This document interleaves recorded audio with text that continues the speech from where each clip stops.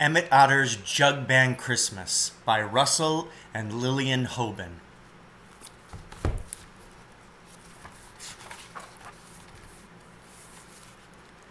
Christmas was coming, and it was coming fast. It was coming to the town where the houses huddled with their cozy windows shining in the winter dusk. It was coming to the country, where the snow lay drifted up against the barns, and the firewood was all stacked beside the houses.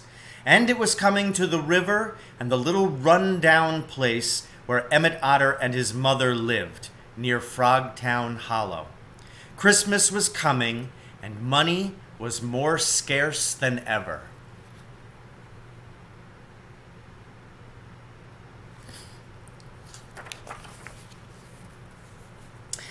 Emmet Otter's father was dead, and his mother took in washing. There was no electricity out in Frogtown Hollow, and Mrs. Otter did her washing with a washboard and a washtub, all by hand. Emmet rowed up and down the river from Turtle Bend to Osprey Point, picking up the laundry that Ma's customers left on their boat landings, and he delivered it when it was done. Emmet hauled the water, and he did the chores. He cut the firewood, and he stacked it. He went out with the tool chest Pa had left him, and he did odd jobs around the neighborhood. Every day he went out fishing, so there was always something on the table, and between the two of them, Emmet and his mother paid the rent and scraped along somehow.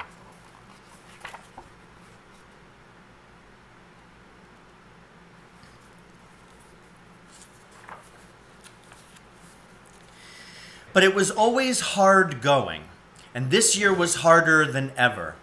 The crops hadn't been good, the sawmill down the river had been slow, and many animals were out of work. Housewives who used to give the wash to Mrs. Otter were doing it themselves. Grown animals like Jake Beaver and Grover Muskrat, who'd been laid off at the mill, were doing most of the odd jobs that Emmet used to get. "We'll get by somehow," Emmet and his mother used to say to each other. "We always have." But they were tired of just getting by. "Last year, I gave Emmet a muffler that I'd knitted," Mrs. Otter said to Irma Coon, "and the year before that it was mittens." "Nothing wrong with mufflers and mittens, Alice," said Irma Coon. "It's the thought that counts." "I know all about that," said Mrs. Otter, "but it's been such a rock-bottom life for so long. Just once, at least, I'd like to bust out with a real glorious Christmas for Emmet. Something shiny and expensive." "Oh, it's a bad year for that," said Irma Coon. "It's always a bad year," said Alice Otter, and she went on with her washing.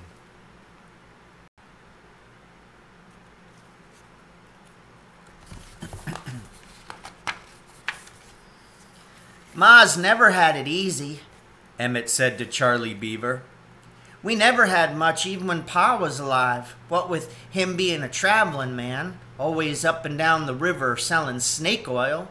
He'd be gone for weeks on end sometimes, and when he did show up, he never brought much money with him. Ma never complained, though. She said if Pa was willing to take a chance on snake oil, she was willing to take a chance on him. I wish I could fix it so she didn't have to do any more washing. And if I can't do that, at least I'd like to give her one real good Christmas." "There's no odd jobs this year," said Charlie. "I can't make a nickel, and my sisters aren't having any luck with Christmas cards or cookies either. Maybe it'll be better Christmas next year." "Some year it's got to be this year," said Emmet. "Last year I made Ma a sewing box, and the year before that I carved a pie crimper. Sometimes she's got to have something fine and fancy that costs money, or I don't know what I'll do." "Money's hard to come by," said Charlie, and he and Emmet both went off to do their chores.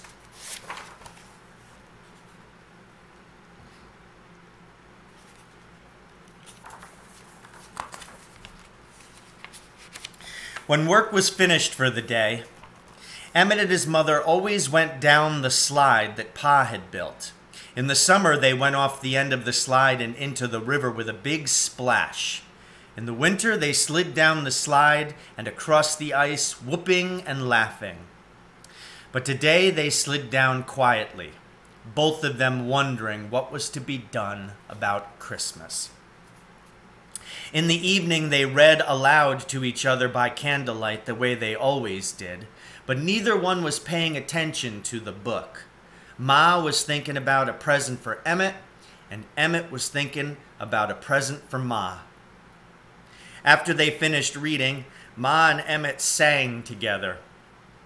They sang, "Down the Slide with Dora," "Swimmin' Nellie Home," "The Bathing Suit That Grandma Otter Wore," "We'll Go Fishing in the Moonlight," and ended up with their favorite hymn, "Downstream Where the River Meets the Sea."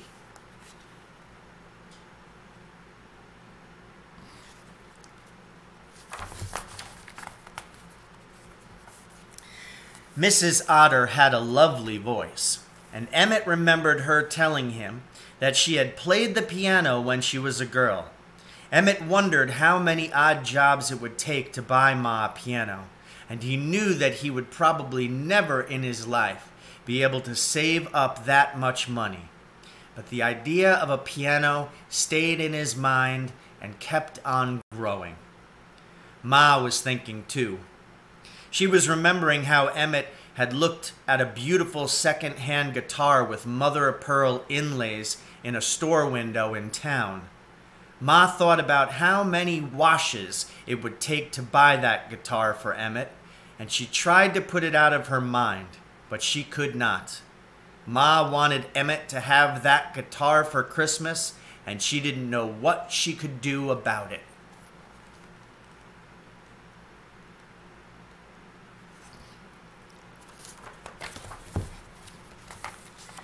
Christmas was just 2 weeks off when Ma and Emmet heard some news that interested them both. Ma heard it from Hetty Muskrat, and Emmet heard it from Hetty's son, Harvey. $50 cash, said Harvey. How's that for a prize? Prize for what? Said Emmet. The Merchants Association is putting on a talent show in Waterville, said Harvey. What kind of talent? Emmet asked. Anything, said Harvey. Singing, dancing, playing instruments, reciting, acrobats, juggling, anything at all. Have you got any talent? I don't know, said Emmet. Have you? I got a kazoo, said Harvey. Wendell Coon knows how to blow a jug. Charlie Beaver has a cigar box banjo. We could have what they call a jug band, maybe. We could call it the Frogtown Hollow Jug Band. All we need is a washtub bass. A washtub bass? Said Emmet. That's right, said Harvey.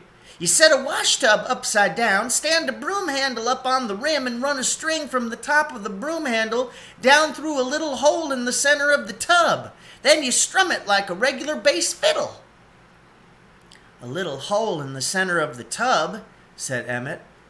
The trouble is, once you make a hole in the tub, it won't hold water anymore.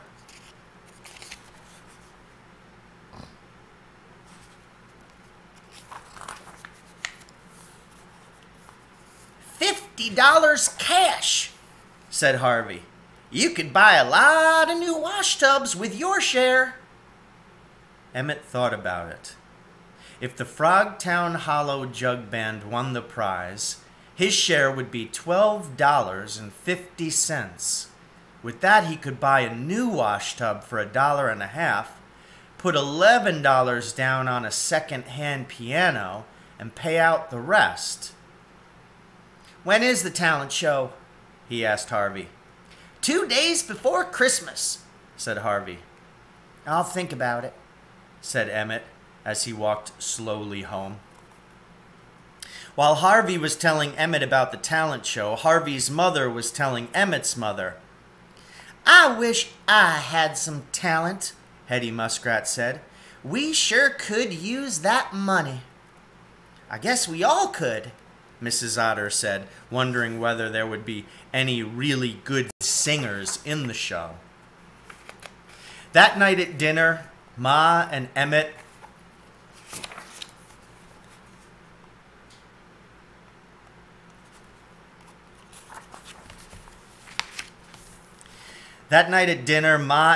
could hardly look each other in the eye. When they took turns reading, they kept losing the place in the book. And when they got around to singing Downstream Where the River Meets the Sea, they both choked up a little. The next morning at breakfast time, the Otter house was empty. Ma's washtub was not in its regular place in the kitchen, and the broom was gone. Emmet's tool chest was not at the foot of the bed where he always kept it. There was a note on Emmet's pillow, and there was a note on the kitchen table. The note on Emmet's pillow said, "Dear Ma, I have not run away. I will explain about the washtub and the broom when I see you Christmas Eve. There's plenty of frozen fish in the icebox. Love, Emmet." The note on the kitchen table said, "Dear Emmet, I have not run away. I will explain about your tool chest when I see you Christmas Eve. There is clean underwear and shirts for you in your drawer. Love, Ma."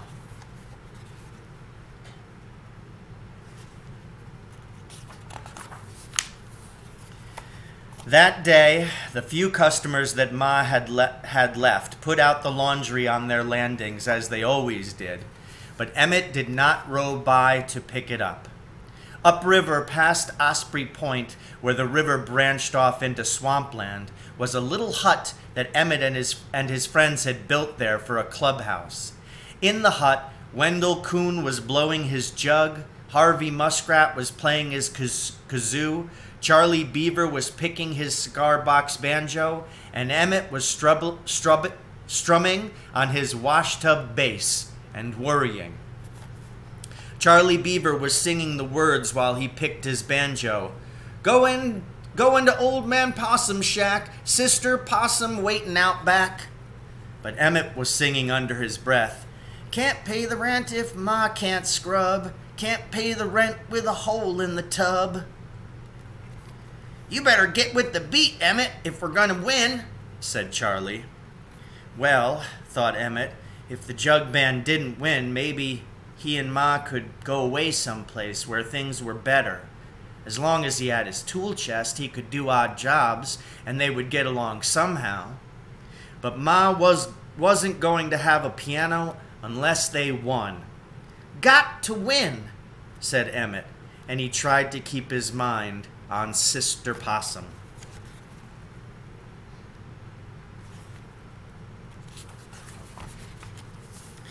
While the Frogtown Hollow Jug Band was practicing upriver, Ma was downriver at Esther Snapper's house in Waterville. She was sitting at her friend's sewing machine, making herself a dress to wear at the talent show. "I don't quite understand this whole thing, Alice," said Esther. "You pawned Emmet's tool chest so you could buy that dress material?" "That's right," said Ma, "and I'm gonna sing in the talent show, and if I win the $50, Emmet's gonna have that guitar with the mother-of-pearl inlays." "But what if you don't win?" said Esther. "I've still got my washtub," said Ma, "and we can always move on to some place where things are better. They surely couldn't be much worse." "I don't know," said Esther. "It sounds mighty chancy, but I certainly hope you win." "Got to win," said Ma. When the dress was finished, she practiced her songs and gestures in front of Esther's mirror and tried hard not to think of Emmet's tool chest that Pa had left him.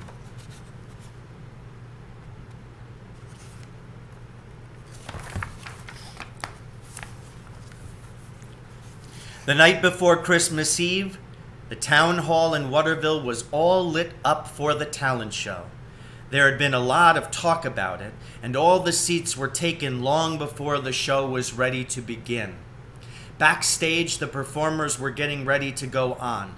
The jugglers and acrobats were practicing their tricks, the musicians were tuning up, and the dancers were making last-minute adjustments on their costumes.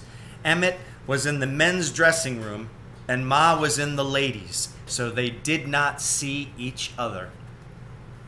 Emmet and Wendell and Harvey and Charlie had been practicing hard. They were going to play Sister Possum first, and then Downstream Blues if they were asked for an encore. Ma was ready too, very stylish in her new dress. She was going to sing We'll Go Fishing in the Moonlight and Swimming Nellie Home.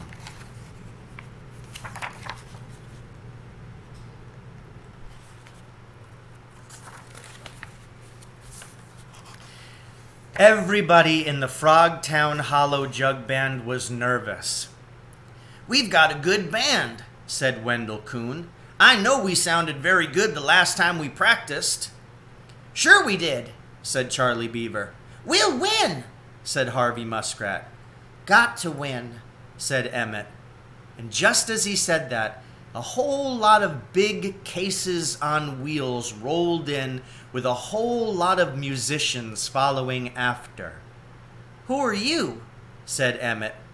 One of the musicians, a woodchuck, pulled the cover off a set of drums. On the big drum was the name, The Nightmare. "We're from Riverbend," said the woodchuck. "Pete Squirrel and Jimmy Possum on the electric guitar, Herman Fats Porcupine on electric bass, Jethro Gideon and Amos Mouse on electric organ, Henry Jellowhead Woodchuck, that's me, on drums, Mary Jane Chipmunk doing the vocals, and Fred Rabbit working the lights." "We might as well go home," said Harvey Muskrat. "Too late to back out now," said Emmet, and he tried to think of ways to plug the hole in the washtub. Then it was time for the talent show to begin.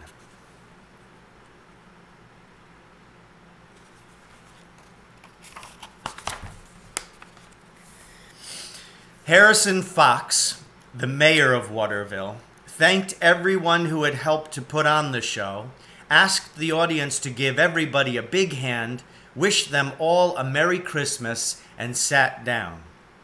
The first act was Steve and Selma Rabbit, who tap danced. Then Bascom Crow recited a tragic poem.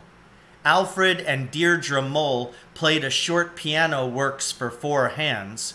Bertha Toad and Winston Newt did a combination acrobatic and baton twirling act. After each act, the audience clapped a little and coughed a lot.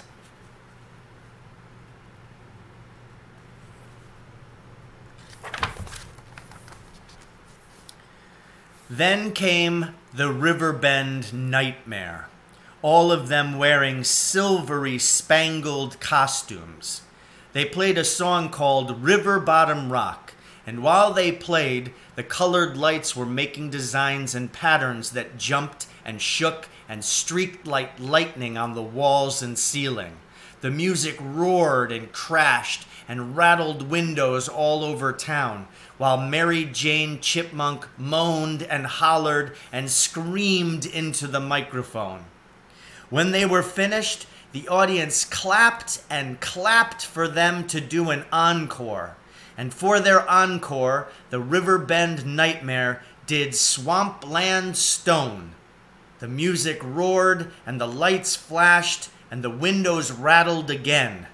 And when the clapping finally died down, the silence filled the town hall like water filling up a boat with a big hole in the bottom.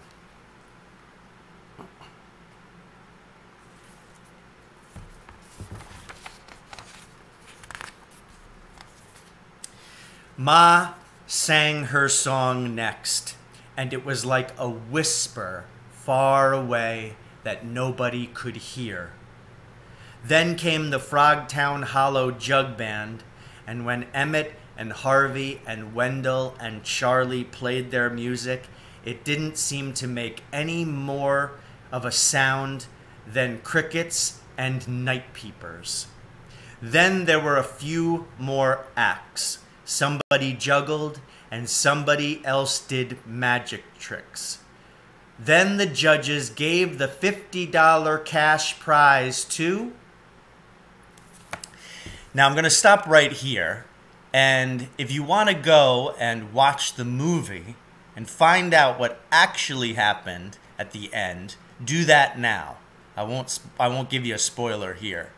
But I'm going to pause just a second, and then I'll finish reading the story if you'd like to hear the rest.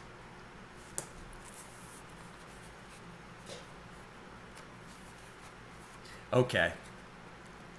Then there were a few more acts. Somebody juggled, and somebody else did magic tricks.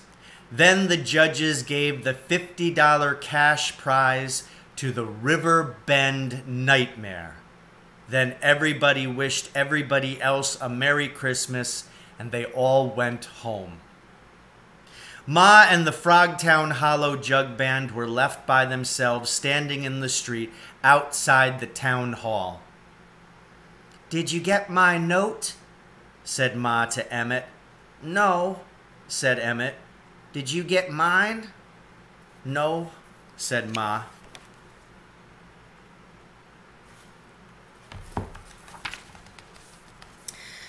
So they explained to each other about the washtub and the broom and the tool chest. Then they left the lights of the town behind them. They all went down to the river and started walking home on the ice. "Well," said Ma, "we took a chance and we lost. That's how it goes. That's how it goes," said Emmet. "It isn't going to be much of a Christmas for us this year," said Ma. "I was hoping to get you that guitar you liked." "I was thinking of a piano for you," said Emmet.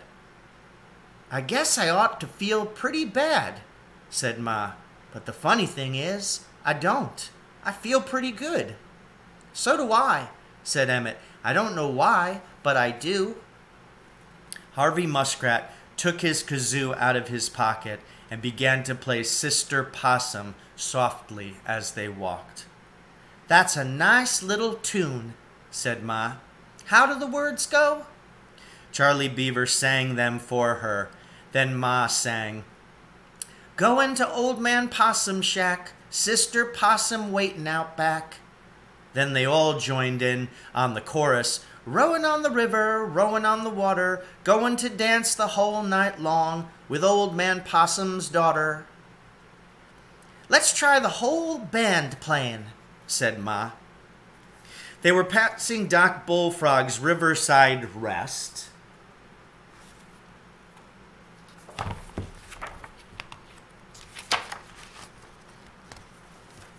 And they stopped by the boat landing.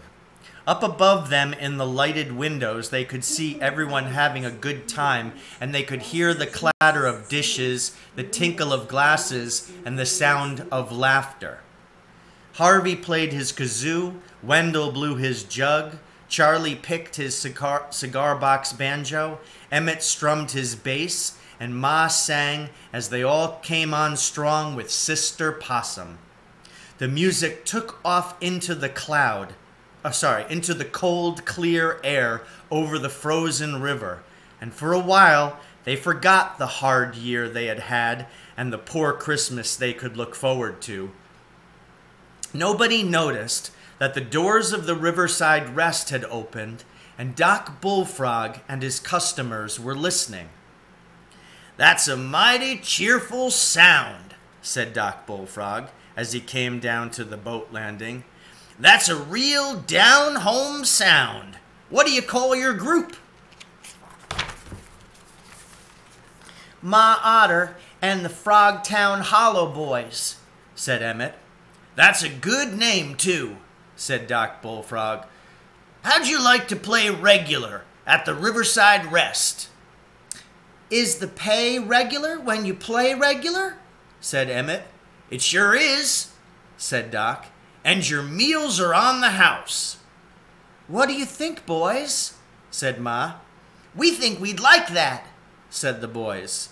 "So would I," said Ma. Why not start tonight then, said Doc Bullfrog, after you have some dinner. So they all went inside with Doc and had a good dinner. Then the band played and Ma sang until it was very late, and when they left for home, they all had money in their pockets. Well, said Emmet to Ma, it looks like I won't have to plug the hole in the wash tub, and I won't have to buy you a new one either. We've still got to have clean clothes to wear, said Ma. What am I going to wash them in? From now on, we're going to send our laundry out, said Emmet. Ma was quiet for a few moments. Then she said, I think I'd like to do a song for Pa, right here and now. He took a chance on snake oil, and you took a chance on a wash tub. He'd have been proud of us tonight. So Ma Otter and the Frogtown Hollow boys stopped there on the ice at 3 o'clock in the morning of Christmas Eve, and they did Downstream Where the River Meets the Sea for Pa.